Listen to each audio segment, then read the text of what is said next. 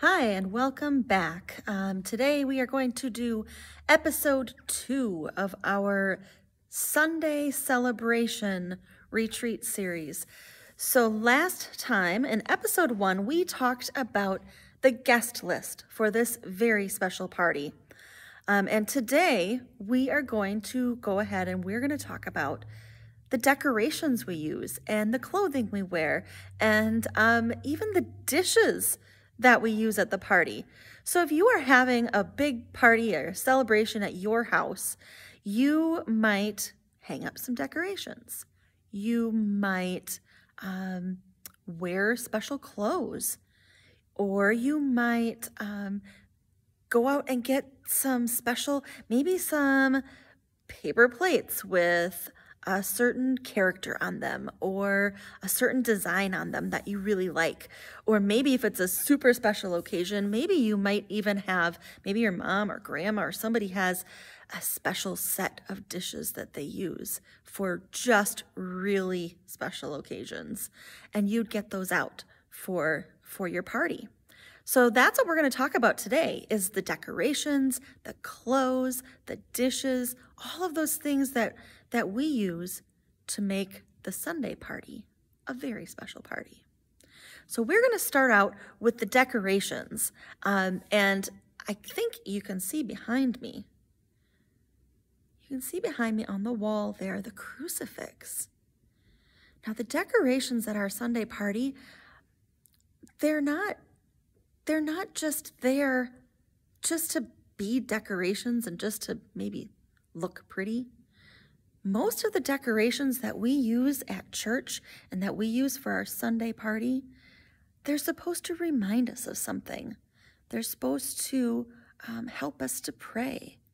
And so when we see the crucifix, it reminds us of that great, great, great love that Jesus has for us. That Jesus loves us so much, he was willing to die on the cross for us so that we could receive him in the Eucharist and live with him forever in heaven. So that's the first decoration that we'll take a look at is that crucifix on the wall. That's one of the very first things that you even see when you walk into our church. And so now I'm going to get up and we're going to take a little walk around the church. So we are going to come right over here. And I want to show you this candle. Now this is called the Easter candle. It's also called the baptismal candle. This candle was lit for the first time on Easter, at the Easter Vigil, so the night before Easter Sunday. This candle was lit for the very first time. And it's to remind us that Jesus is the light of the world.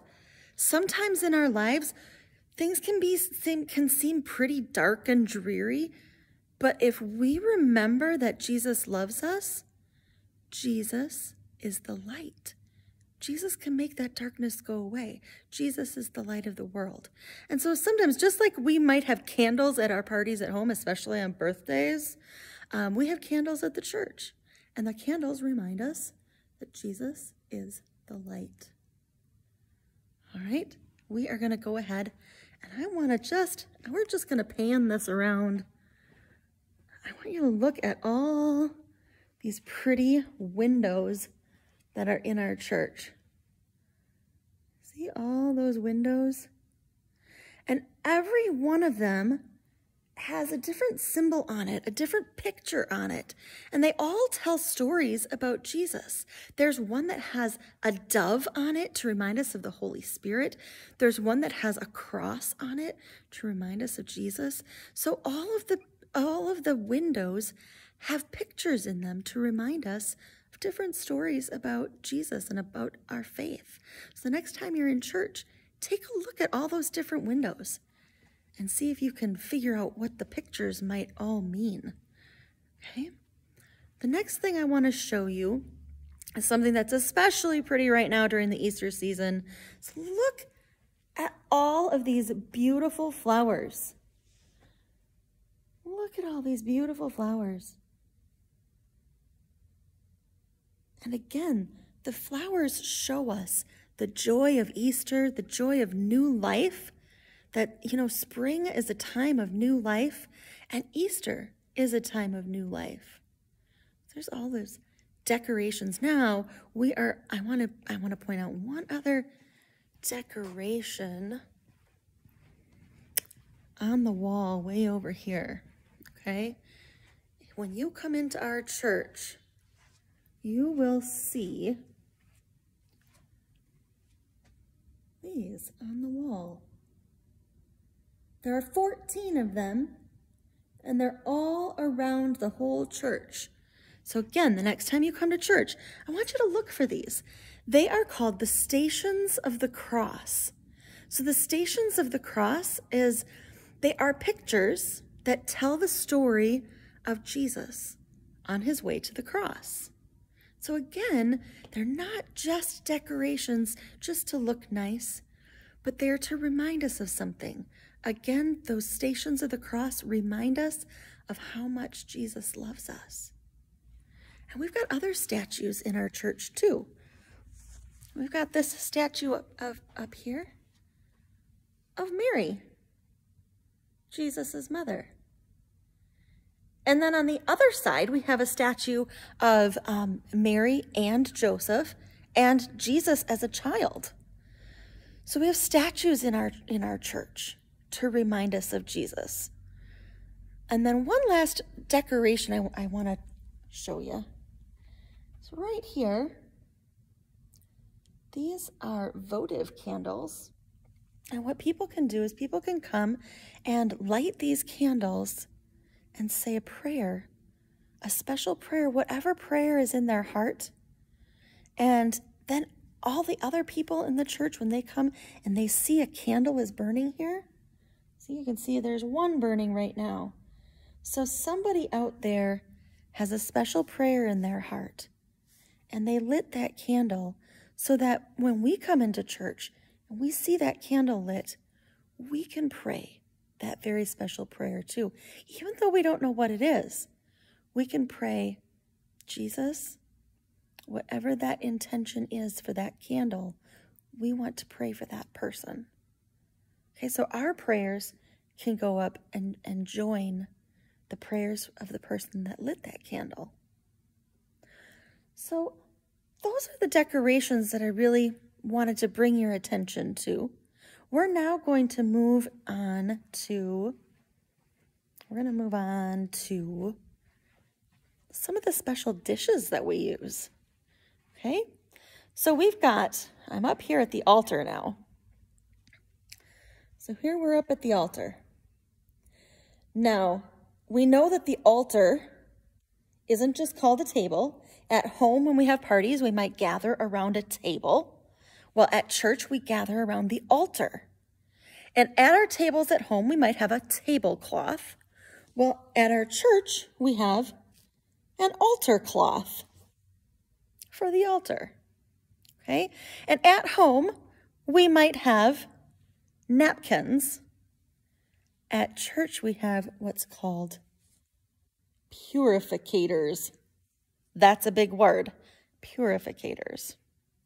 Now, at home, we might have plates at our party.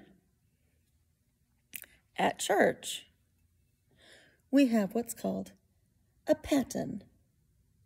And the paten, that is where the host goes, the Eucharist goes on the paten. And again, at home, we might have cups or glasses. At church, we have the chalice. Chalice. Now, these are all special holy items, holy dishes. We wouldn't go and put our pizza on the paten, okay? Because the paten is set aside to be used for God. The paten is set aside for something holy. The same thing with the chalice. We wouldn't go and put our chocolate milk in the chalice because it is set aside for something holy. Okay, so that's a little bit about the dishes that we use at our party. Now, I'm going to let you take a sneak peek into what's called the sacristy. So here we go. The sacristy is the place where Father Evans, Deacon Bob, the altar servers, this is the room where they all get ready for Mass. Okay, and when we're back here, I want to talk to you about the special clothing that we wear at our Sunday party. And not just us, but really the special clothing that Father Evans wears at the Sunday party. So we're going to come over here, we're going to start here, because I have to show you this one first. So this white garment, these are all called vestments. Whatever, all the clothes that the priest wears, they're called vestments. So this white garment is called an alb. An alb. And this is what he wears. You normally can't see this unless you can see it kind of hanging out of the bottom a little bit. You can see on Father Evans. So the alb goes underneath what's called a chasuble. Look at all these pretty colors. Amazing colors. And they all, just like I said about the decorations, the clothing all has a certain meaning as well. So you see we've got red here. Red, you'll see the priest wearing red when he's celebrating on Good Friday, the death of Jesus, the blood of Jesus. He will wear red anytime we're celebrating the feast day of a martyr. A martyr is somebody who died or shed their blood for their faith. Okay. White. He wears white. Right now during the Easter season, he's wearing white. Okay. Green. He wears green during what is called ordinary time. Ordinary time.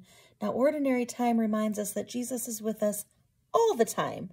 It doesn't have to be Easter. It doesn't have to be Christmas. Jesus is with us all the time, even in those ordinary moments. And then we have this purple color.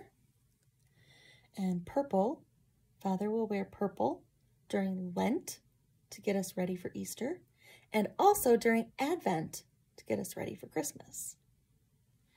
And you'll see these, this is called rose color. We don't see this one used very often. He uses this one during one special weekend during Advent. So we don't see this one very often. All right, so that's just a little bit about the priest's special clothes. And we should also think about how we dress for the Sunday party, right? If we are coming to celebrate a huge party with Jesus, we should be dressed special as well. Okay, not just for the first time we celebrate. I know you all have special clothes already picked out for First Communion, okay? I know you do. And you're all going to look fantastic, right? But I want you to think about your second communion and your third communion. Are you going to wear special clothes for that too? Because they're all special. Every time we come to the Sunday party, every time we receive Jesus and put him right inside of us, we should be dressed special, right? Because it's an amazing thing that we get invited to this party. All the time, we get to party with Jesus. So we should consider it an extra special party every time. Not just the first time. The first time is very, very extra special, right? And I know you are all going to come you're going to be beautiful and handsome, and I can't wait to see you. But we need to remember that our second time we get to receive Jesus is just as important as that first time, right? So we should be dressed special every time we come to church. Okay, so that is a little bit about the decorations, the dishes, and the clothing for a special Sunday party. I will see you next time, where we are going to talk about the special food for the party. And who doesn't love food, right? So I'll see you next time.